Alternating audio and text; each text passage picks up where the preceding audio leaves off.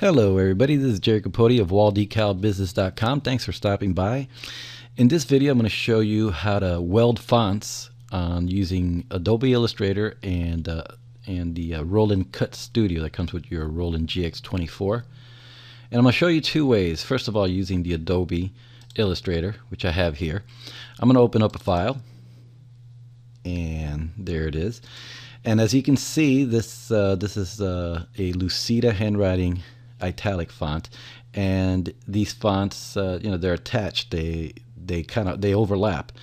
And in fact, if I were to create the outlines as it is, create outlines, you're going to notice that the fonts overlap. In fact, you can see them here. And if I were to open the Roland CutStudio, you're gonna see that they overlap, and that's what your cutter is going to cut. Now you want to avoid that at all costs. And so here's a way to do that. Okay, it's very simple. If you are using the CutStudio, if you're using a Roland cutter and you're using the CutStudio, you have this little button in the plugin for the CutStudio. For your Roland CutStudio, you have a little button right here that it's to merge all these pieces together. So if I click on this, the text is merged, so now you don't have all those little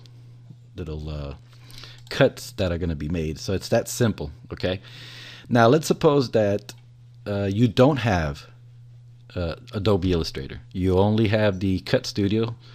Well, you can create your designs on CutStudio. It's a little harder. I like using Adobe Illustrator because it makes things a whole lot easier for me, and I can do so much more with it. But assuming you just have the CutStudio, well, you can do the same thing. Okay, now what you would do is you would have to do it inside the CutStudio program, and I'll show you why. Let me explain something real quick. Let me take a step back. Let's go back and leave this cut as it originally was. And I'm going to go back into the CutStudio.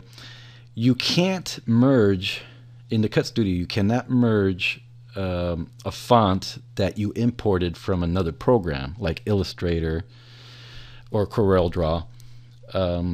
You just can't. It won't allow you to. If you try to select the font or the text, it just doesn't give you an option. However, if you type in the font inside the CutStudio, like I'm going to do right now, and I'm going to try to imitate the same exact design, and I'm going to type in Genesis. That's the name there, and I'm going to select it, and I'm going to format the font, and I believe it was a Lucida handwriting, right? So let me, where is it? Right down here, and click OK, and yep, that's the font. And what I'm going to do is I'm just going to design it here. Now luckily I have this one down here to kind of guide me if I want to make it exactly like that one. But if I want to make an original design right on CutStudio, you could do that like I'm doing now. So let's say that's more or less now, because the font was typed in, the text was typed into the CutStudio, I will be able to weld this all these fonts together. So I mean all this text together. So all I do is go into, right now it's selected, right? I have it selected. I go into Properties, and I go into Merge Overlapping Text. Now CutStudio calls it Merge Overlapping Text, or Merge. In other programs it might be called Weld. You might be looking for that option, Weld, but it's the same thing. So I'm going to merge, click on that, click OK, and now you notice that the text that I typed into the CutStudio is all welded together, just like the one that I was able to do on Illustrator earlier. And it won't look like this. Hope that helps, and I'll see you in the next video.